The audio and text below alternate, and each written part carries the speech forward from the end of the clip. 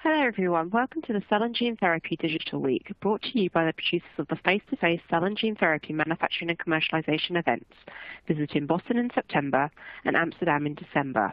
My name is Catherine Simpson and I'll be your host for today's session titled A Novel BioLo Interfirmary BLI Solution for Accurate AAV Capsids Quantification and Empty-Full Ratio Determination. First, I'll cover some quick housekeeping items. If you experience difficulties with audio or advancing slides, refresh your screen with F5. If you are experiencing other issues, hit the question mark button to receive assistance. At any time during the presentation, submit your questions in the Q&A window on the left-hand side of your screen. In 24 hours, you'll receive a link to watch the recording of this session. Let's now begin by introducing our speaker from Gator Bio, Robert Zook, CTO of Gator Bio. Thank you for joining us today, everyone, and now I'll hand it over to Robert to begin the presentation.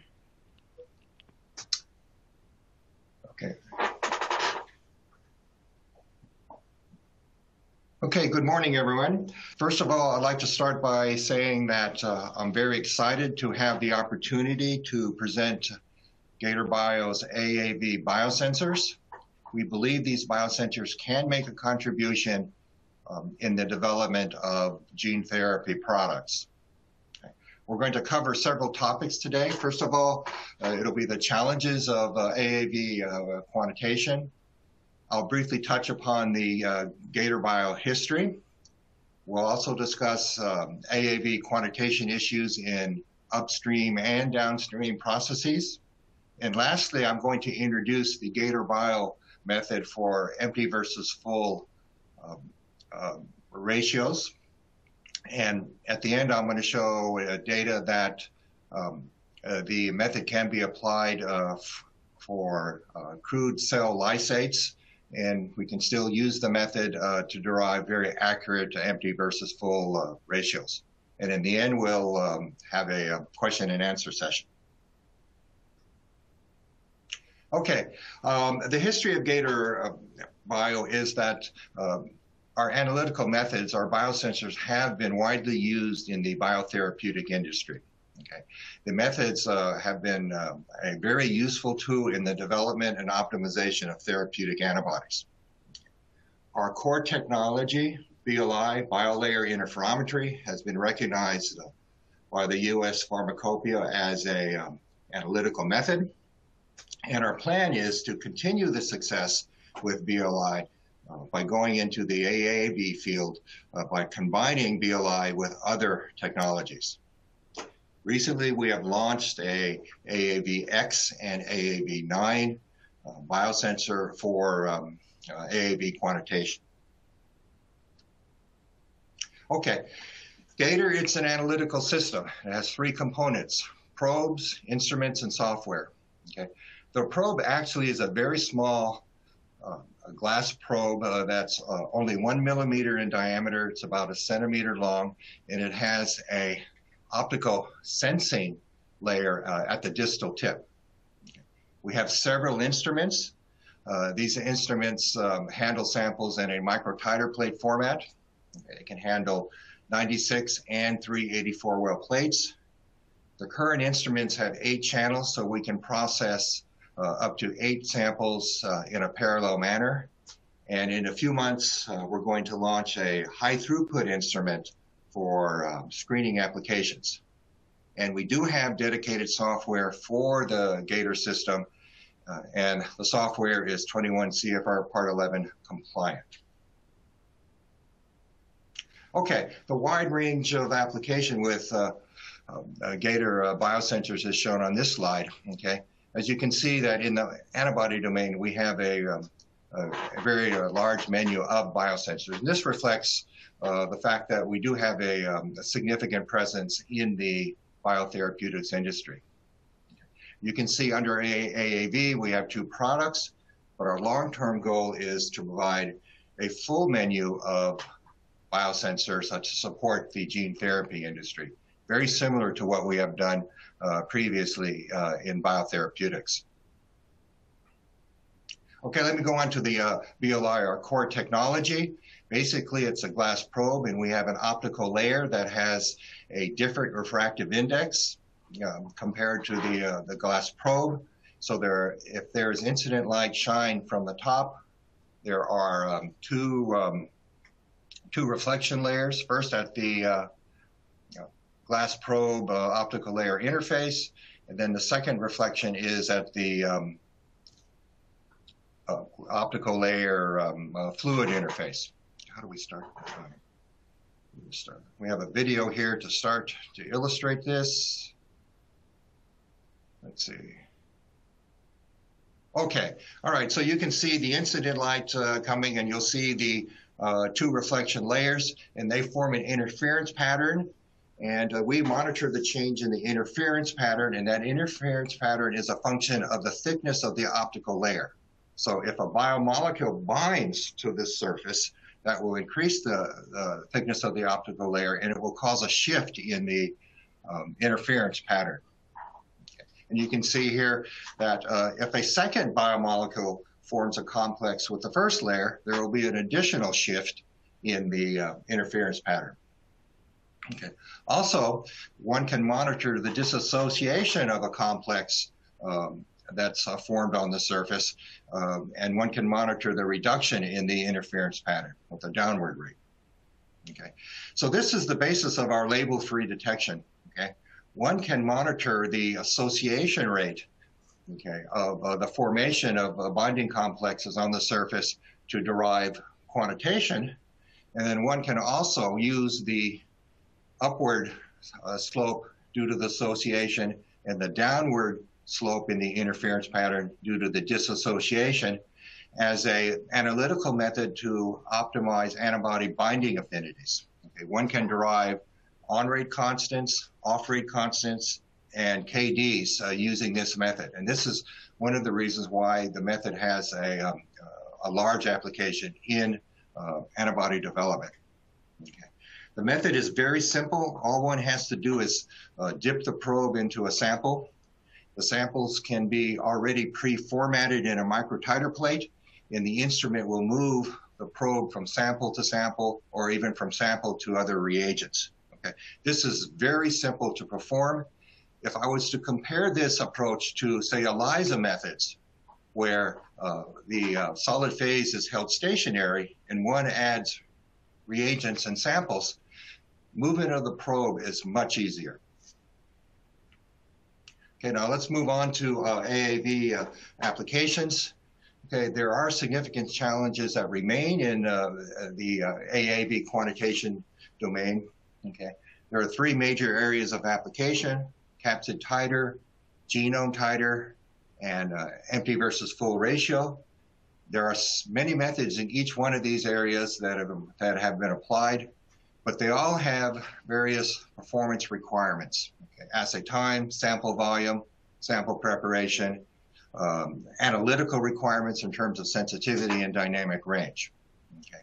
In spite of all the methods that have been applied, there still is a need for something fast and easy. Okay.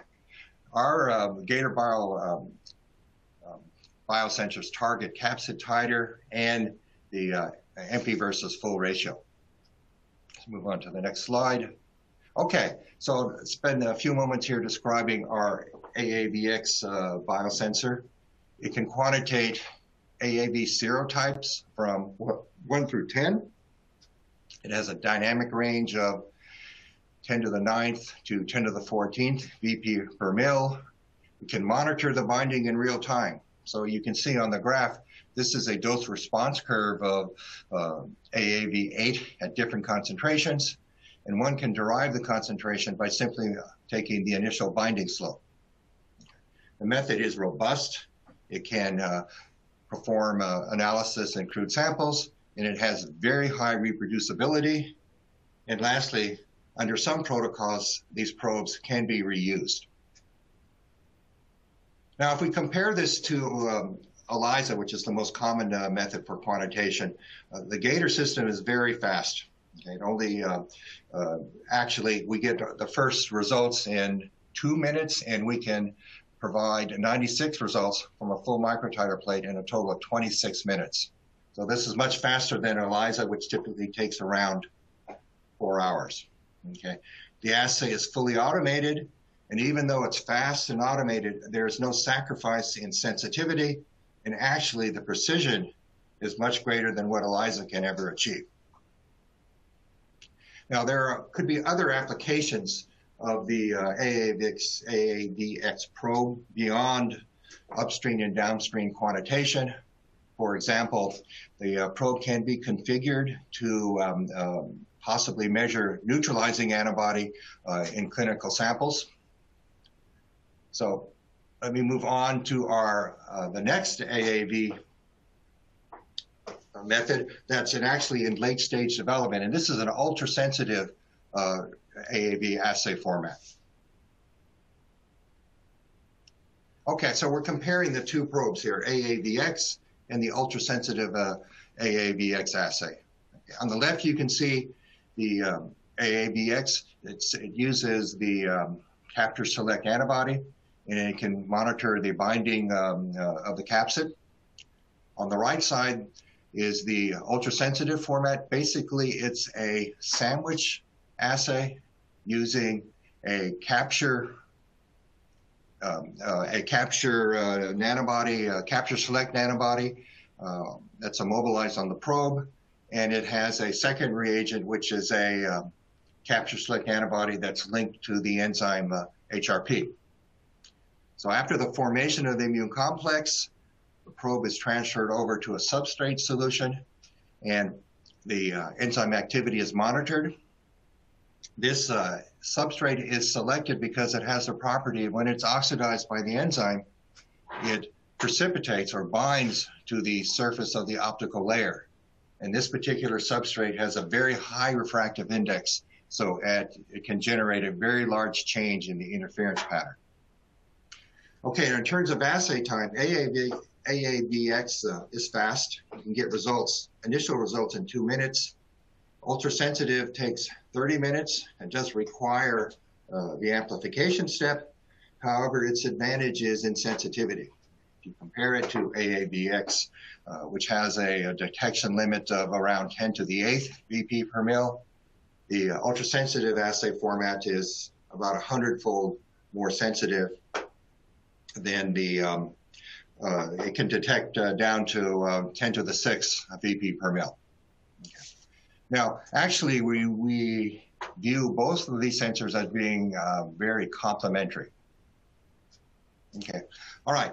It's complementary in considering upstream and downstream processes for AAVX or AAV sample quantitation, where the material goes through the growth phase, purification, and QC.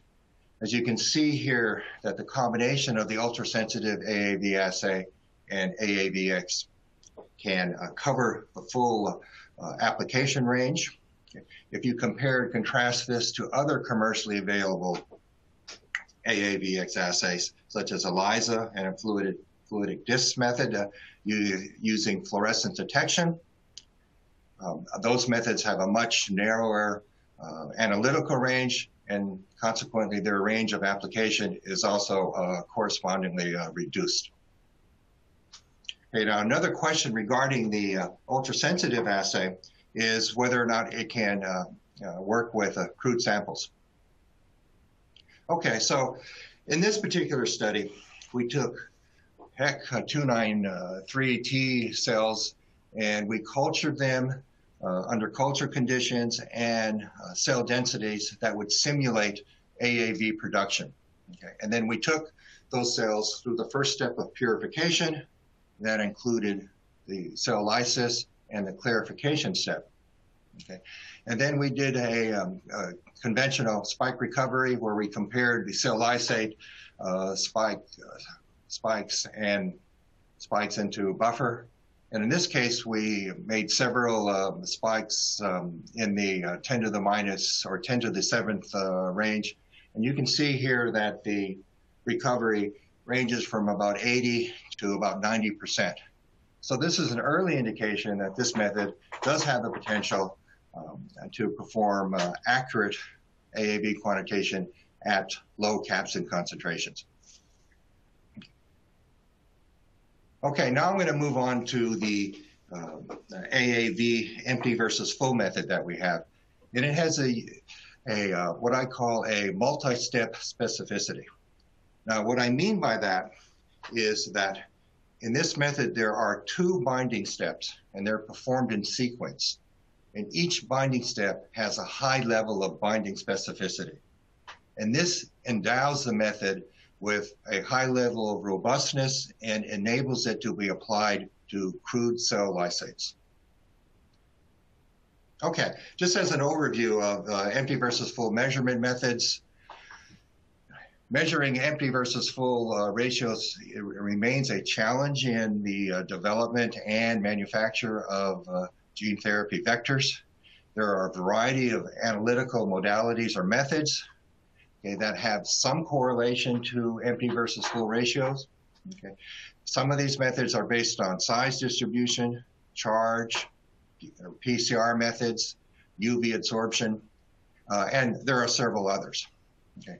The problem is that these methods require a purification step, which is time-consuming, labor-intensive, and just because a sample has been purified, it doesn't mean that it's actually pure. There's a possibility, and there have been reports, that trace contaminants can also cause interference. Our approach is to detect the total DNA or the total ssDNA content in AAV. We believe that this is the relevant target. Actually, these alternative methods, they're secondary because they're a consequence of the DNA content. So I'll give you an overview of the empty versus full method that we have. It's a 3-step workflow. First of all, there's an affinity capture step using a AAVX probe. Okay, and this can be performed in crude samples. After the capture of the capsid, there's a lysis step that will remove and liberate the single-strand DNA from the bound capsid. Then there's a 3rd step where a single-strand DNA assay is performed. Okay, both of these steps, the affinity capture and the single-strand DNA, are highly specific. Okay, and I think this is what gives the method its robustness that we can actually measure in crude cell lysates. So at this point, I'm going to describe each one of these steps in a little bit of detail. Okay, so the affinity capture step, the overall approach is to capture the same amount of plasmid, or excuse me, it's the same amount of capsid from probe to probe or sample to sample. Okay, and to do that, there is a predetermined defined amount of capsid that is added to the sample. Okay. And at that point, one monitors the binding in real time. Okay. As you can see here on the graph, we have capture kinetics of AAV8 at different capsid concentrations.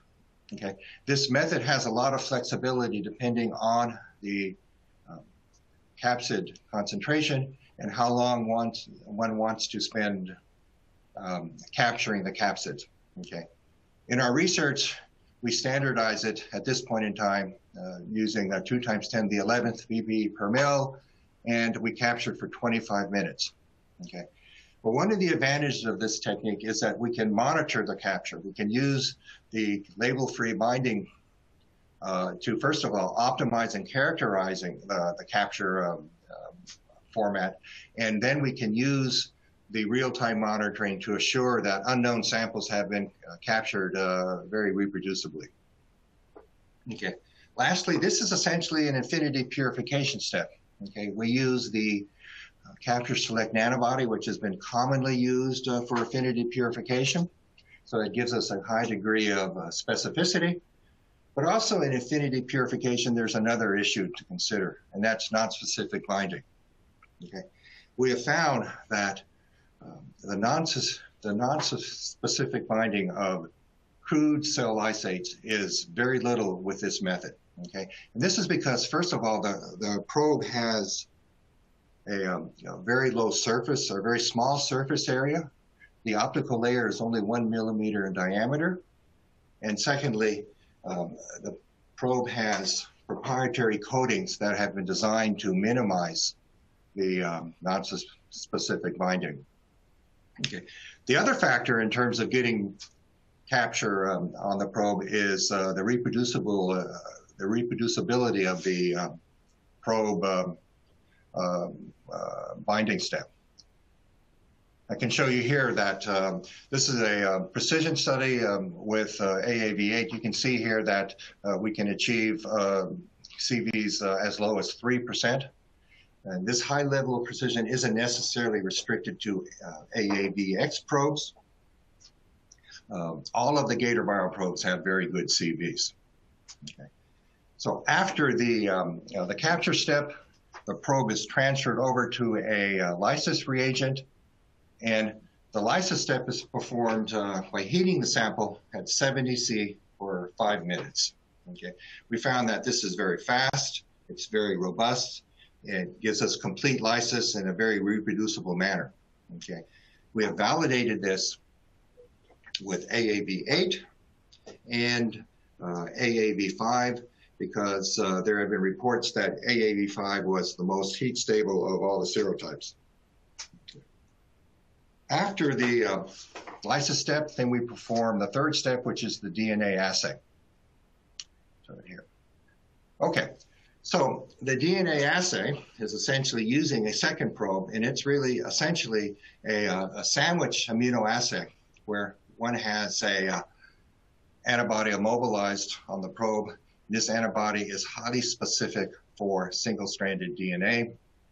Okay. After the binding of single-stranded DNA, there's a second reagent, okay, which is a antibody also to single-stranded DNA, and it's linked to the enzyme peroxidase.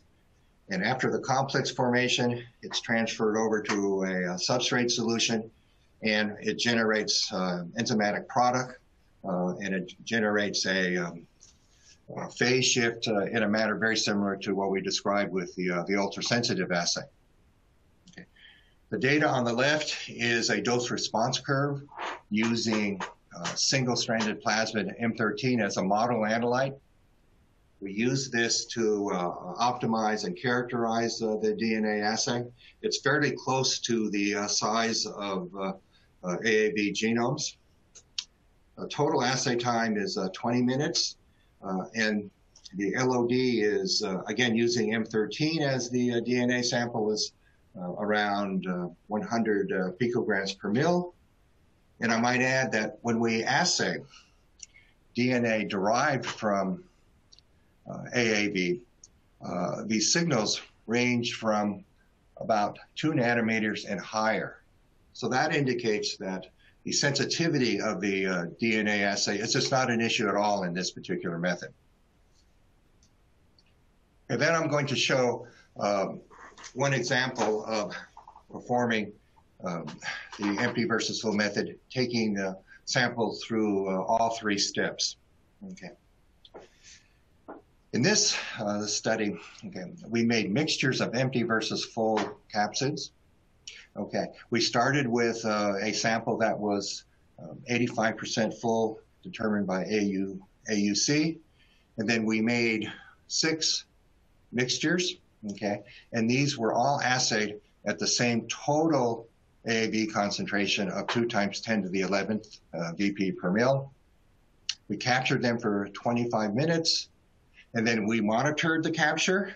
The signal shift was only 18 nanometers, and the CV, as I mentioned earlier, was very good. It's only 3%. So this indicated that the capture between these different mixtures was very reproducible.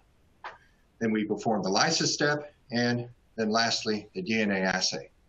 And you can see here, here's our dose response curve plotting the DNA nanometer shift versus the percent full. You can see here that we have a very good dose response curve with an adequate slope, with adequate separation between the various samples. And this would enable accurate and precise quantification of unknown samples. So the next study was to apply this method with crude cell lysates. Okay. And again, In this study, we cultured HEC293 T cells, very similar to what we did with the ultrasensitive AAV method. They were cultured under conditions and cell densities that replicated or simulated AAV production, and they were taken through the the first step of purification. And you can see here that we formulated 3 samples of empty versus full, targeting low, mid, and high empty versus full ratios.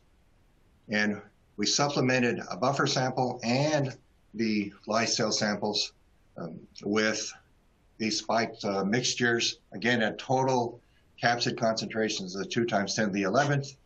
And you can see here that the recovery is very good. It's around 100%. So this is an indication that the method can tolerate crude cell lysates. There's another experiment that we perform in parallel to this, is that we monitored the NSB. Now, as I mentioned earlier, the NSB at the capture step is very low, okay? And with this lyse sample, the NSB was in fact very low, okay? Compared to the signal of the captured capsid, the NSB was only about 3% of the total signal, okay? But that signal was significant, okay? Now the signal is, since this was a crude cell lysate, that signal could be due to cellular debris, protein, lipids, or even non-capsid DNA. But what we did was we took this probe that only had a signal related to the NSB, we took it through the lysis step and then the DNA assay step. And the DNA signal was essentially 0. It was at the buffer baseline. So this is an example of what I mentioned earlier, that if we have 2 methods performed sequentially and each method has a high level of specificity, that trace contaminants in the initial step do not necessarily transfer over to interference in the second step, which in this case is the DNA assay. Okay, so in summary, okay, we have demonstrated that we have fast and easy practical solutions for upstream and downstream quantitation applications. Both the ultrasensitive AAV assay and the empty versus full method that we have the potential to be used with crude cell lysates. And lastly, all of these assay methods can be performed in an automated manner. Okay, so and again, I think overall this allows us the Gator Bio system to provide easy, fast, robust, and actually high throughput AAV solutions. So I'll hold this now, open up for a question session. Thank you, Robert, for an excellent presentation. We've received a few questions already, but we'll give the rest of you a moment to enter your questions into the Q&A box to the left of the slide. Before we begin the Q&A, I'll run through some brief announcements. First, I'd like to thank Gator Bio for sponsoring this event. Next, I'd like to quickly draw your attention to our face-to-face cell and gene therapy manufacturing and commercialization events visiting Boston in September and Amsterdam in December. Now back to Robert to begin the Q&A. Thank you, Catherine. There are questions that have come in. The first question is, this method does not appear to be capable of distinguishing between partially full and full capsids. Is that correct? Yeah, that's correct. Okay, it will measure, okay, partially full capsid, okay. And those will be, the DNA content there will be, the total content will be slightly lower, okay.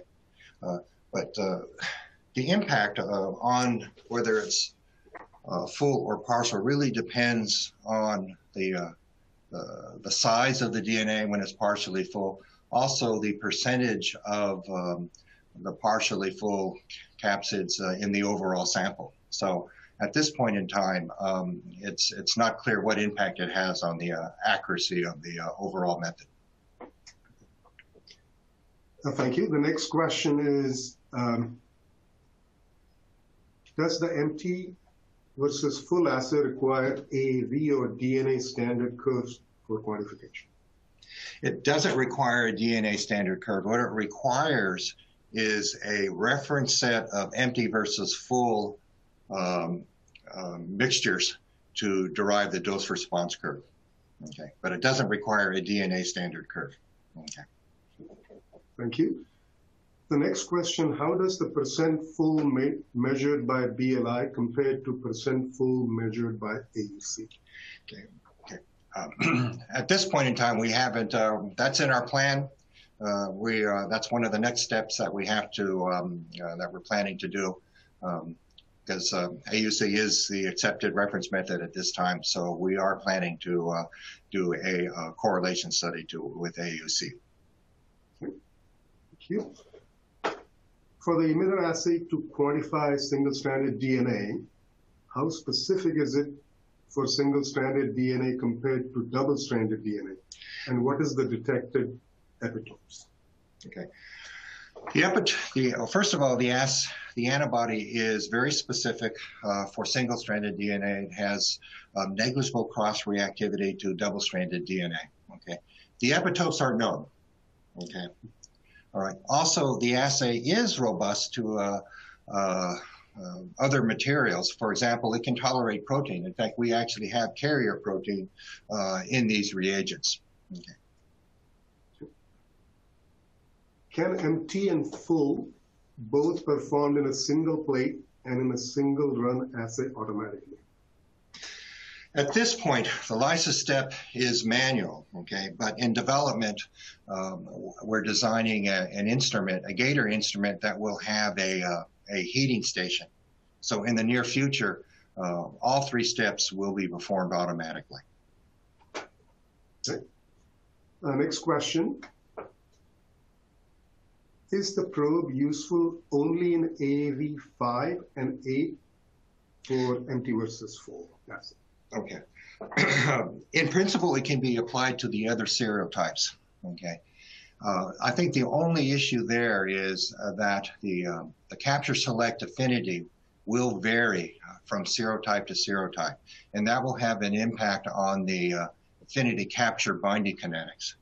So I think one will have to characterize and optimize the capture step with respect to each serotype. Next question. Crude samples likely have lower percent full ratios. How low in percent full can you quantify? Well, the assay is very sensitive, and as I mentioned earlier, sensitivity of the assay, okay, is not an issue, okay? You know, we haven't done studies looking at a very low percentage full, but in terms of the analytical performance of the DNA assay, that should not be a problem. Okay. Next question. How's the method affected by the presence of any broken capsids? We haven't studied this enough to be able to study the impact of broken capsids. Okay. My guess is that broken capsids would have their DNA released. So at the affinity capture step, the capture select antibody could capture the broken capsids, but they may not contain much DNA. Next question. Is ultra-sensitive AAV going to be a kit? Yes, and we're going to launch this in a few months. Very near. Next question. Have you or do you anticipate this method to be used as a stability indicating method for AAV? I assume so, yes. Okay. At least in terms of empty versus full, yes. Okay. It could be, yes. Okay. How does the probe capture the single-stranded DNA? Well, the DNA assay has a antibody, single-stranded DNA antibody immobilized at the tip of the probe. So that's how it performs the capture. Okay, it's simply immersed in the sample after the lysis step. Okay. Next question is, how did you exactly prepare your cell license for this study? Oh, okay.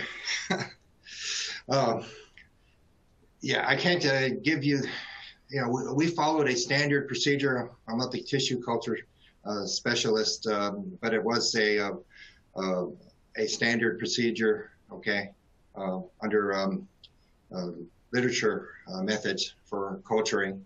And we did perform the lysis step with a standard detergent reagent, and we performed the clarification step, but also had a nuclease pretreatment.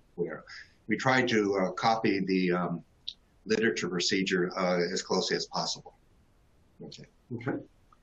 Next question, is the Gator system for AAV commercially available, including the automation? Yes, for AAVX and AAV9, it's currently commercially available. Next question is, there are many questions here, let me see. How's the reproducibility of the AAV empty versus full ratio? We're just starting to look at that, okay?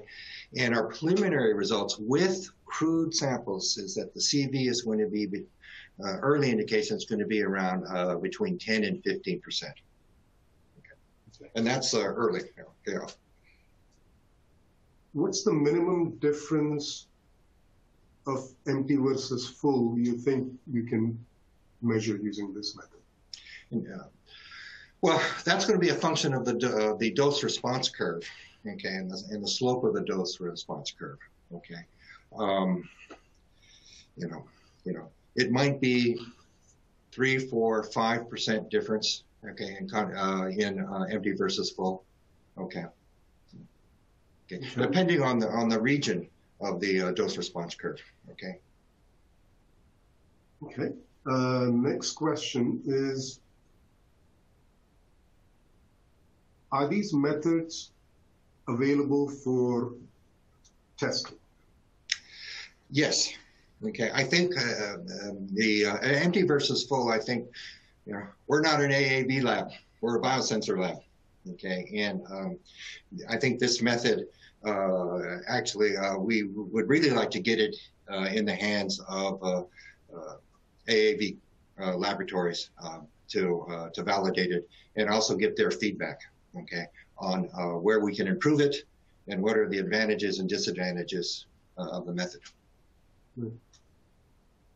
The empty versus full assay that you performed, what was the starting serotype, and was it measured with AUC, the empty versus full concentration? It was, the serotype was 8, okay, and the samples, we did start with 85% full, and it was measured by AUC.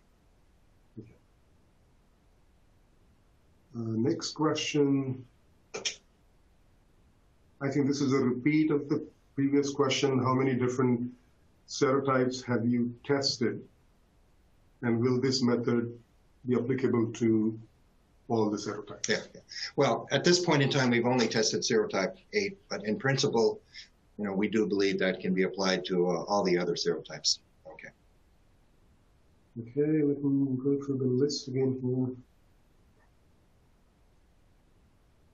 Can Gator Bio run my samples for test? We're open to that. Yes, definitely. Mm-hmm. Okay.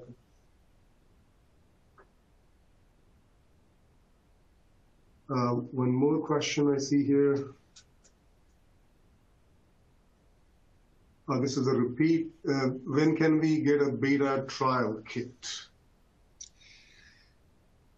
Well, as soon as possible. Actually, the reality is we have supply chain issues, just like most people. Okay, so right now that's the major limiting factor. But yes, we want to get this into beta trials as soon as possible. Okay. I think this is a repeat, but probably answered already. Does the empty versus full assay require calibration curves? Mm-hmm. Okay.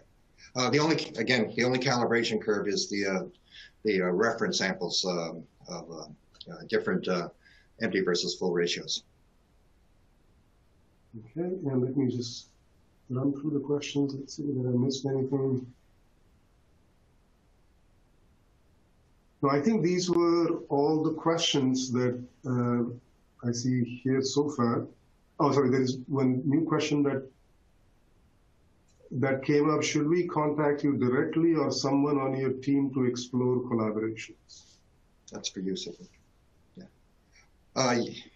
Yes. Subodh here is the contact person. Yes, and he will be happy to discuss potential collaborations. Okay. One more question here. Is the AAVX binding to antibody replaceable with novel AAV capsid?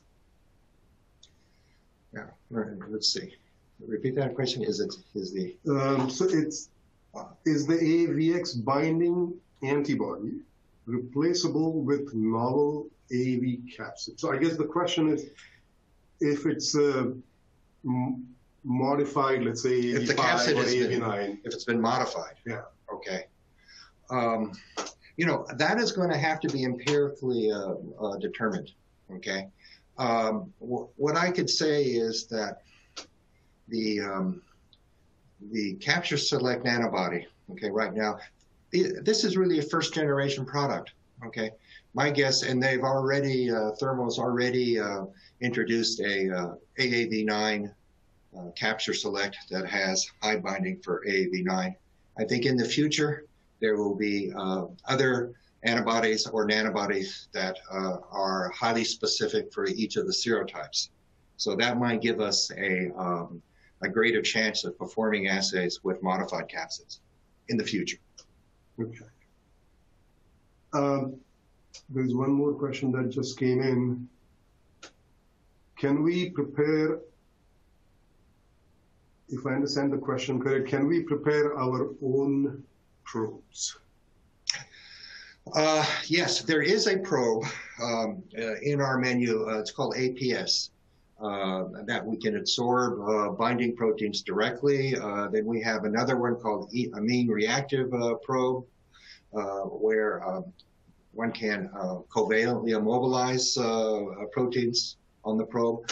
And then also we have a strepavidin probe that biotinylated proteins can be immobilized. So yes, that one can construct their own assays using the Gator Bio probes. Okay. Another question. What's the range of single-stranded DNA in kb's, kilobytes? So I guess the question is, okay, how long or how big? Yeah, okay, what's the size? We do believe that preliminary results indicate there is a size sensitivity, okay, that the binding signal does get slightly lower depending on the size of the ssDNA, okay? And right now we have samples on order covering the size range from about 1.6 kb to about 4.5 kb, which is in the range of the AAV genome, okay? So it will be slightly lower, okay, than compared to our M13 DNA, which had a 7.2 kb size. Okay. Another question that just came in, are the Gator instruments available in the US? So I guess the answer is yes. Mm-hmm. Yes. Let's see.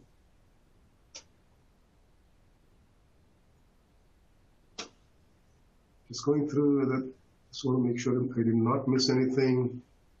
I think these are all the questions so far. So I don't see any other question coming in. So over to you, Catherine. Excellent. Well, thank you very much, Robert, for a great session there. If anyone did submit a question that wasn't addressed, keep in mind that Robert will reach out to you directly. This session was recorded, and you'll receive a notification in 24 hours when the on-demand session is available for viewing. Before you log off, please take a moment to complete the feedback form so we can continue to improve your Digital Week experience.